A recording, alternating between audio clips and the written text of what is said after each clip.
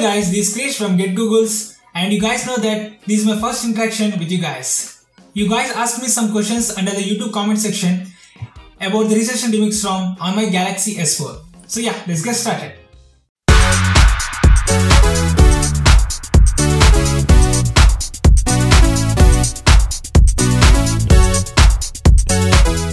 So the first question is from Parth Rati. He's asking, is calling is working fine? So Parth, the calling was not working fine with my device. I was trying to call from my Note 5 to S4. I was getting ring on my Note 5, but there was no notifications on S4. I tried many methods and there is nothing to do with that. It's just not working. Wolf X Gamer is asking about the Smart View. So my friend, the Smart View is not working with this recession remix ROM.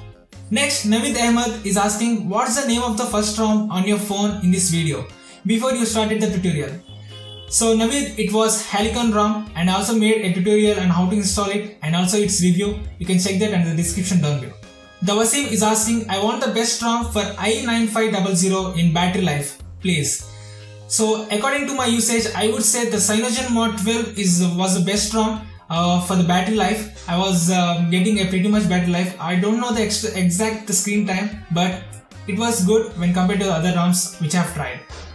So next, Hugo is asking, already using this ROM and works fine on my GT I9500. After installing the ROM, can I erase the zip files from the SD card so I can use the storage? Yes, obviously you can erase the file after installing the ROM. There will be no problem with your device. Yeah, you can erase them. Preetham Reddy is asking, do you notice that the SIM is not being recognized after the new ROM has been flashed?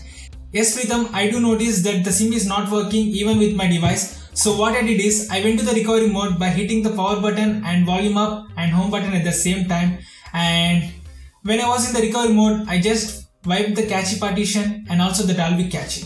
After doing that, the SIM was working fine. Philip is asking, does your hotspot work? Cause for me, it doesn't anymore on my Nexus 6P. Philip, after installing the ROM, I was using the hotspot. There was no issue with that. It was working very fine. And SK Newman is asking about, hi, your mobile pattern lock app name is.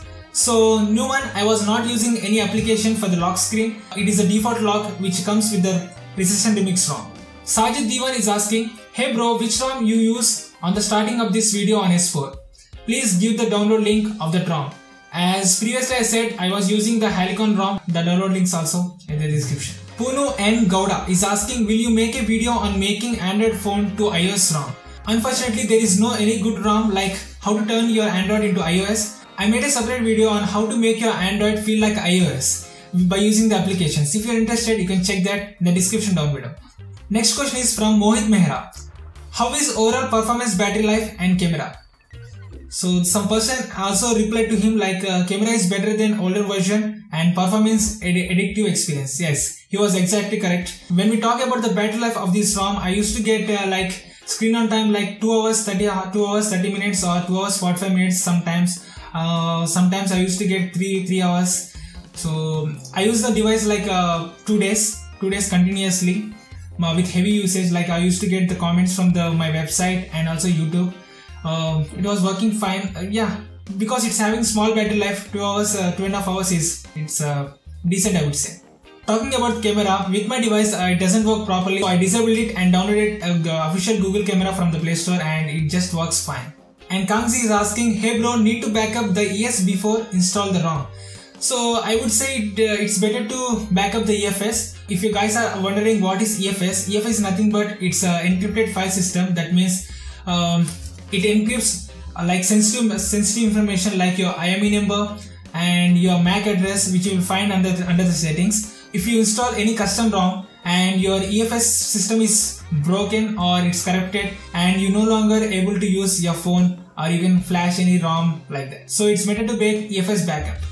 Again, Mohit Mehra is asking, is it better than CyanogenMod 13? Yeah, I would say it's better than CyanogenMod 13 because when compared to CyanogenMod 13, it gives the better battery life and also it has tons of more options over CyanogenMod 13. If you want to try them, you can dig it under the settings. Rafiutul Islam is asking, oh please suggest a good camera app because custom ROMs don't have a good camera app like I have. So can you please suggest me a port of camera app or something like that? When it comes to me, I would like to go with simple clean UI like I would say it's a Google camera app. That is my personal favorite camera app. And apart from that, I would like to mention that it's a Retrica. I use Retrica mostly because I would like to take selfies. It has tons of filters. So lastly, Maximilian is saying, hi, I subscribed you 2 months ago and you're a nice YouTuber. Thanks.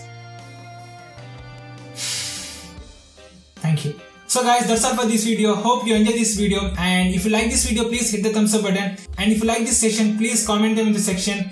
And if you're interested, I would like to do more sessions like this in the future, like weekly or monthly, depending on your interest. I also want to start Q&A session every month. If you guys are interested, please let me know that in the comment section down below. And if you want to ask me any tech related questions, you can ask me over Twitter using the hashtag #GetGoogleSkrish.